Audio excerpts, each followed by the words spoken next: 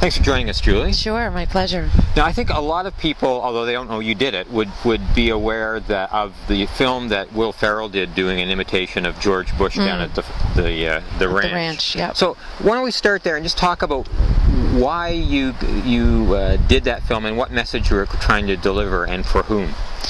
Well, there were several reasons why we did this short. It was interesting, the timing of it, because it was a bit the dark ages. It was before YouTube and before podcasting, and so the web itself was sort of the only tool that you could use to reach people in terms of the internet at the time. So the assignment that I sort of gave myself was I was working for an organization called America Coming Together, which was a group to aggressively register Democratic voters in what was considered to be the 17 battleground states in the 2004 election.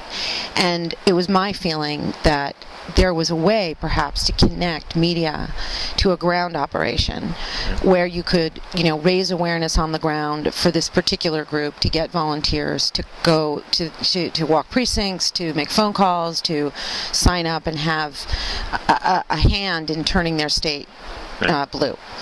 So nobody knew whether there was a correlation at that time between a piece of media and a ground operation. And it turned out that in the first week that the piece went up on the web, there was something like 2.5 million hits in the first 3 or 4 days.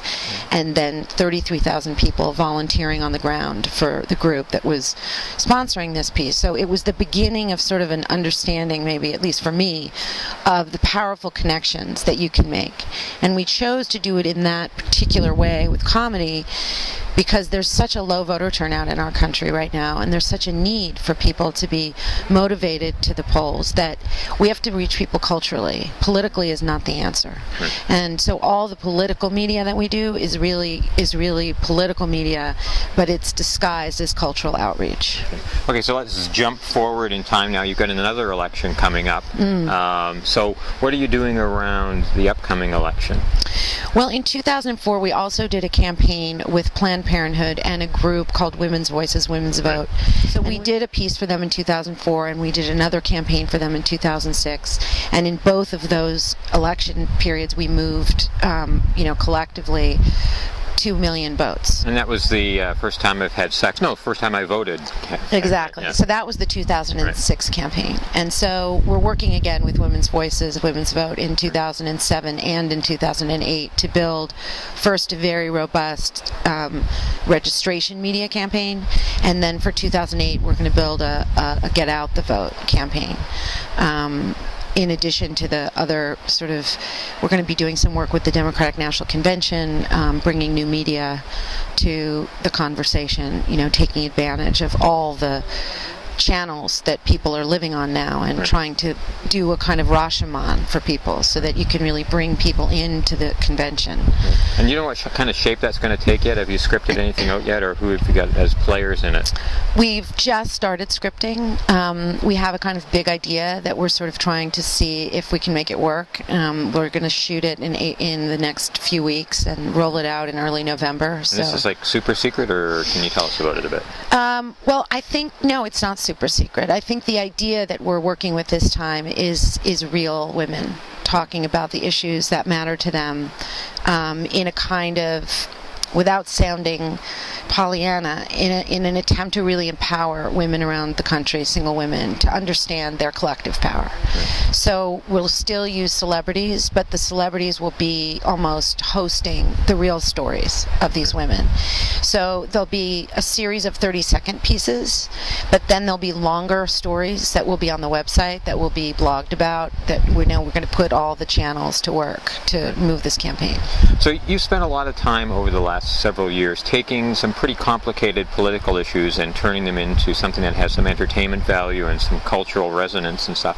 What have you learned about that process that you think you could pass on? Well, I mean, the thing that's the most fun for me is that I like to read all the research and all the, the wonky stuff, right. And then I like to try to figure out how to break it down into a popular culture message.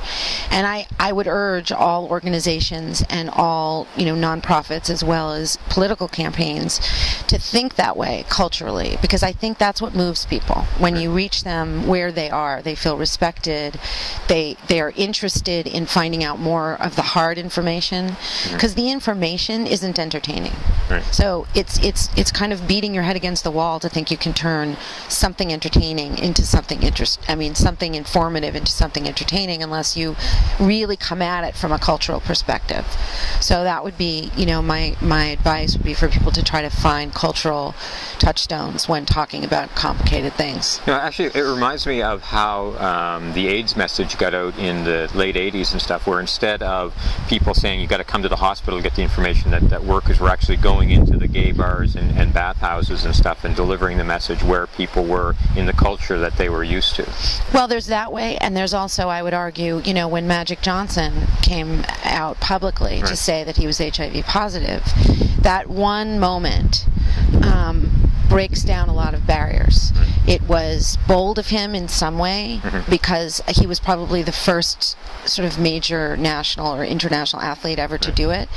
But it became a cultural conversation because somebody like him was willing to take responsibility for his being HIV positive and to try to be a tool for education. So in a way, that spoke volumes that then made it easier for activists and people like that to either go into bars and go to cultural places, but also to start talking about the information differently, because he was willing to be a kind of lightning rod. Right. Now, I think a lot of people that try to deliver political messages would be sort of depressed with the message that you're carrying forward. That is that you have to use cultural references, that you have to use celebrities to get across complicated issues. Right?